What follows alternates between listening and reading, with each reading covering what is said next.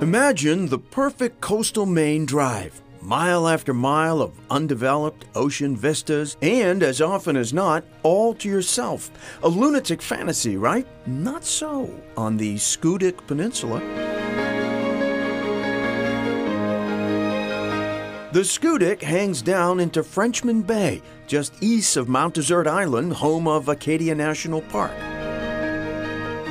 But few of the 3.5 million annual visitors to Acadia realize part of the park is an hour away on the Schoodic, 2,400 acres of wild forest land and protected coastline. This is the only section of Acadia National Park on the mainland.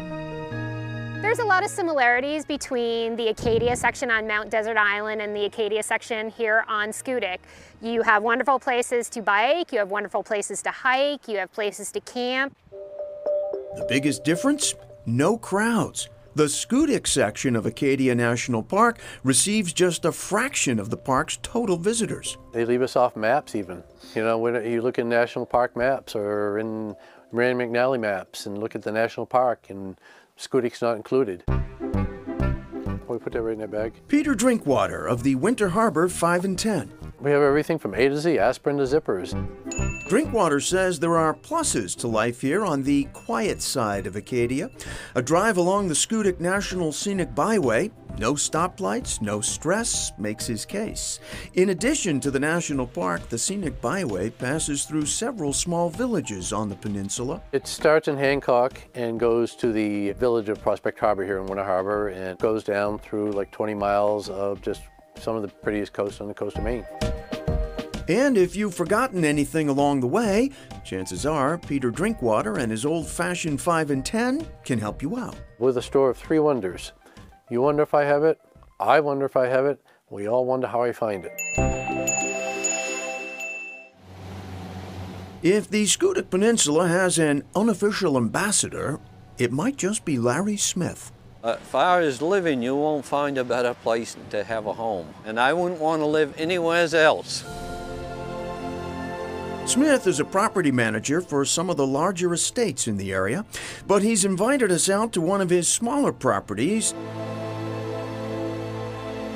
the lighthouse on Mark Island at the mouth of Winter Harbor. Smith restored the derelict property in the 80s and has been keeping watch for the owners ever since. One of the most photographed and painted lighthouses probably on the Maine coast. It's one of the nicest spots on the earth. And the sunsets here are gorgeous. Smith is from nearby cherry fields, and yes, in case you couldn't tell, he's lived here all his life. So far, as Mainers like to say. You can tell by me that I'm a real down-easter. Just listen to me speak. But once you have it, you cannot get rid of it. I found that out.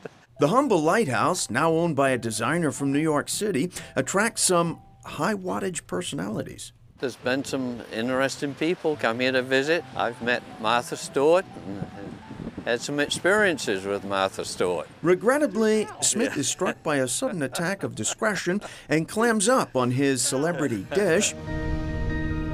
Still, if the glitterati make an occasional appearance on this rugged coast, it's the region's raw, unadorned beauty that's the real star here on the Schoodic. I would say Schoodic Peninsula as it is now maybe was a little bit more akin to how Mount Desert Island was maybe 20 years ago. This is the best part of the whole Acadia Park. Don't you find it very peaceful over here?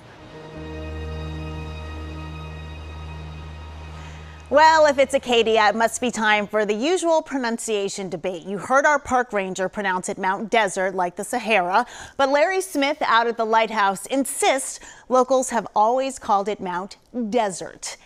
Dessert, that is. And back to the Winter Harbor 5 and 10. They have a new item in stock since we first visited, face mask. Next, local delicacies on the menu.